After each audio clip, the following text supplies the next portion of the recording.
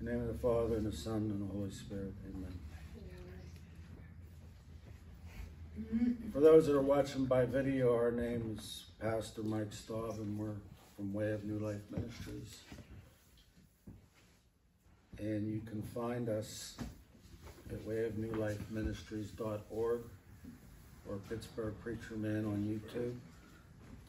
Today we'll be dealing with Psalm 67, begin with verse 1, and we'll also, as a reference, Psalm 23 and Psalm 37. And today Psalm 67 reads, God be merciful unto us, and bless us, and cause his face to shine upon us, that thy way may be known upon the earth, thy saving health among all nations. May the Lord add a blessing to the reading of his precious word. Amen. That saving health, that face of yours that projects God's goodness, your life that projects his peace, the confidence that when problems strike or tragedy strikes or situations develop in your life, that you're not rattled, you're not moved by turmoil, by jealousy, by hatred. That your life standing on a rock exemplifies the God that you serve, the reality of that God that's within your life. That you're not wavering like a feather in the wind by every doctrine or every situation that changes, as we live in a world that is filled with uncertainty. We see it in our political arenas. We see it in our local political arenas. We see it in our education institutions. We see it in our jobs. We see it in our families. As the world tries to creep in, as the world in its ways try to keep in. And on the other side, we serve a living God, a God of righteousness who has not changed from the foundations of the earth. A God who has called a people such as yourself to develop into the goodness and into that abundant life that he's called each of us to live into, to be those witnesses, to exemplify his goodness and his mercy. For goodness sake, how many times has he got some of us through some most difficult times in our life? When there was no other hope, when everyone has abandoned you and everyone wrote you off, or you fell into a deep hole in life and thought there was no way to get out of it. I know in my own life, I've been through the ringer many different times, whether it be business, whether it be personal, whether it be death, tragedies. And the beautiful part about serving God is the times when I was on my last thread of hope, or my last leg, if you would, my last dime in the bank. The beauty of him showing up in our lives. The wonderment of him showing up and like parting that Red Sea in your life, that problem, that impossible situation that nobody realized. The faith and the hope that he places and inspires within our hearts to help us to get through the situation that we're dealing with that seems to be bigger than life itself. And then here comes the Lord walking on those troubled waters of your life. As he lifted Peter, as Peter tried to walk on those troubled waters, and he fell and sank because of unbelief. And here's the Lord as we cry out to him and say, Lord, save me. There's his hand reaching down to us to lift us up out of that water. to increase our faith as he speaks to Peter about his faith. Come on, Peter. Oh, ye of little faith, come on. Let me increase that faith in your life. As we read in the scriptures in Psalm 23, and this is part of what he wants us to understand and learn in the days that we live. The Lord is my shepherd. We recently taught about the good shepherd and how he asks us to cast our cares upon him. We talked about how sheep are like people and how we so desperately need a shepherd in our lives. Not only to protect us, but to lift us back up again when we fall. To trim the wool around our eyes so we don't go blind in this world. As he shears our hearts and he moves on our hearts to help us to see clearly, and we're not clouded in our minds with all these different problems and struggles that we may be wrestling with. We weren't meant to carry all these burdens. Sheep were not meant to carry heavy burdens. You were created on the seventh day to live in a day of rest. And the burdens that you have the grace to carry. And on, he speaks to us in his word where he says, the Lord is my shepherd, I shall not want. We're living in a day where he's asking us to turn to him with our needs, to seek him. And yes, it's not like he's going to drop it out of heaven, but he's going to open doors in your life, whether it be in your jobs, whether it be in your families, whether it be, I don't know how he's going to do it, but he will find a way to provide for you individually, your family, whatever those needs might be. Recently, I had a family member who was struggling with medical situations. They're in and out of the hospital. They were in there for weeks. And the Lord shines through that situation and brings us light to lead us to different doctors, different hospitals who can bring out a better result. God's arm is very deep and reaching. His arm is not short, regardless of what our situations might be in our lives or what the needs may be called for. He maketh me to lie down in green pastures. Sheep need to eat good grass. And without a good shepherd, sheep will eat bad grass. There's a lot in this world that are eating bad grass. They're eating deceit. They're eating worry, fear.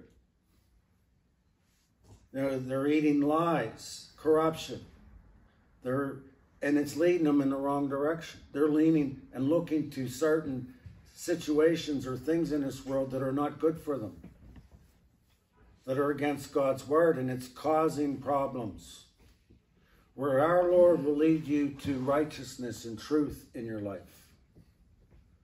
They're able to bring you to clear waters. You're able to see clearly, that you're able to have health, not only spiritually, but mentally and physically, to lead you in the proper ways. He leadeth thee beside green pastures. He leadeth me beside still waters. Do we ever experience those still waters where he brings that stillness in our life? Because the world would want to have all this turmoil going on, where your mind is like a computer just jumping from one thing to the other without having any peace.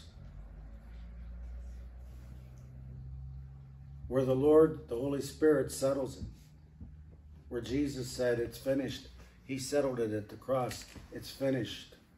And he wants us to live in that finished grace. Where it's finished, we have that hope. We have the faith that is true. because he is true and he is truth, and he will lead us into truth. Whereas we go through life, he's on board in our life, and we have that confidence of his presence. And if you're looking by video, or if you're here and you never experienced that presence of God, the truth, he's the way, the truth, and the life, the reality, the power of God in your life, there's nothing better in this life than to walk in that power. To know that you're walking in the fellowship of God and you're following his lead in your life as he's moving and paving the way for you, as he's moving darkness out of the way. He's moving doubts and fears out of the way. He's opening doors for you to be provided for. That's the living God that we serve, that is drawing each of us close to himself, close to his side, that we're not wandering off like a sheep who's leaving the flock, trying to do their own thing, and running into the wolves and the predators out there that are taking advantage, stealing your peace, stealing your joy, stealing your love, bringing you into depression or oppression, into that fear. God doesn't operate his kingdom in fear. He operates it in love. And if fear is motivating you today, you need to draw close to your good shepherd, to your Savior, who is drawing you to himself today with his word, he's saying, I can take care of you. Yes, God's a spirit. How is he going to do that? How did he take care of the Israelites in the desert? Hundreds of thousands of people in the desert with cattle. And yet he provided for them for 40 years. Water. God's arm is not short. How did he keep David, who was running from Saul in the wilderness, who had nothing? How did he take care of Abraham, who was called out of his country and to go into another land? God was waiting for them. A step of faith. And he's calling each of us today. He's saying, don't look to governments, don't look to institutions, look to me. He'll use them. He'll use an institution. He'll use a government. I don't know how he'll do it. He'll open up doors of opportunity for you because he's God. And his arm is not short. And if you're suffering with a medical situation, he may lead you to a good doctor because he uses doctors to bring healing. He may heal you miraculously, which he's done that in my life at times too. Recently, I had my hip replaced. I went to a doctor. I had prayed for a miracle, but I wasn't getting it done that way. But in the past, he has healed me with a miracle with my back, where I couldn't lift a garbage bag, that I heard it carrying an air conditioner. And I haven't had a back problem since. He healed my headache miraculously and back in 1975. And I haven't had a headache since. I know what it's like to be healed miraculously, to be healed of the flu instantly. But this time, he used the medical profession, and he has many different ways of dealing with our lives. He'll use other people in our lives to bring us good counsel, to speak through other people to us, or he may speak to you through his word, his written word, his spoken word. He may give you a dream, a vision. These are ways that God works and deals and gets through to us to speak to us. We are all individuals, and he knows you, he created you, and he knows how to get through to you because he loves you. That's why he came and died and finished. But we have to step into that. Yes, there's something that we have to do. We have to step into it. He's calling us. He'll never force himself on you to believe in him.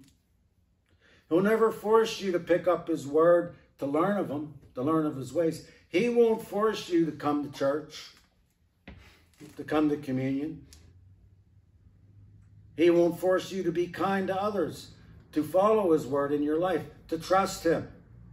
But oh, the moment that you do, like we read about the patriarchs, those that stepped out in faith and said, you know what? I'm going to trust the Lord in this. I'm going to trust what he's saying to me. And how many times has he proven that to me in my own life? Many of those situations I detail in the book that I just wrote, and it's being published as we speak. It's called My Life, or My Journey, Trust in the Lord, where he took me through many a trial and tribulation in my life, where I learned to trust in him. Not only for myself, but for my families who were going through very difficult times at times. And I had to trust God for them. To trust God for you who come here. Those of you that tithe, I have a spiritual responsibility before God for your well-being. There's many a night or many a time where God has me praying for you because of that responsibility. Because he loves you and he wants us to love one another and help one another. And that goes for my family as well. And I'll end with this. God has been very faithful to me throughout my life.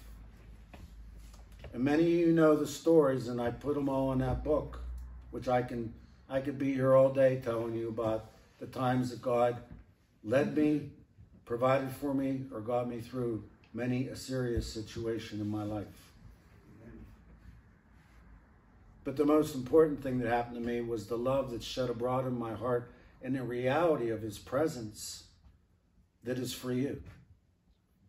The reality of the living God, to walk out of this room with him, to take him home, to take him to your businesses, to take him when you're going shopping. He wants to be a part of every aspect of your life, where he says, cast your cares upon me, because he careth for you.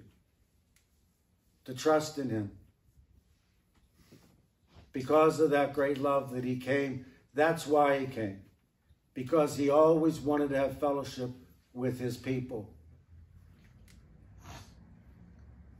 And if you're seeking him today, I would encourage you to seek him with all your heart.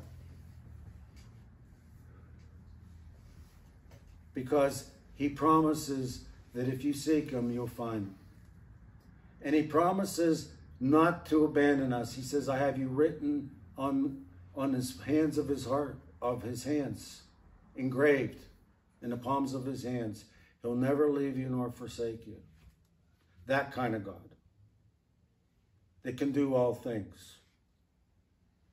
So Lord, we pray today. We pray to look up in these tumultuous times, these times where there's wars and rumors of wars, these times when inflation is abound, these times when our politicians lie to our face, these times, Lord, where there's lawlessness on our streets, these times where reason and common understanding or common sense seems to be elusive or eroding away.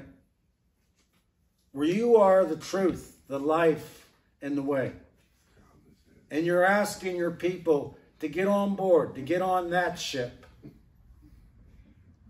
Where you have rest for your spirit. Where that war between you and God is settled. Where that war is now at peace. Where the sin question is answered. And you live in that abundant life, in that rest, in that peace of God that he has so abundant for each of us. To rise you above the things of this world. To live with him. Because he always dwells, has always dwelt with his people, and he dwells with us in the third person of the Trinity, the Holy Spirit. And he wants that to be a part of you today. So, Lord, we ask to be of an open heart and to receive you and to walk with you and to let our faces shine that there is a God, that there's a living God who cares. There's a God that can bring health to your being. And not only that, but bring you eternal life. A place set aside for you in heaven. We lift each of these before you, Lord. that you would have your way, that you would touch their lives. For we ask it, Father, in Jesus' name we pray. Amen. Amen. We thank you all for coming.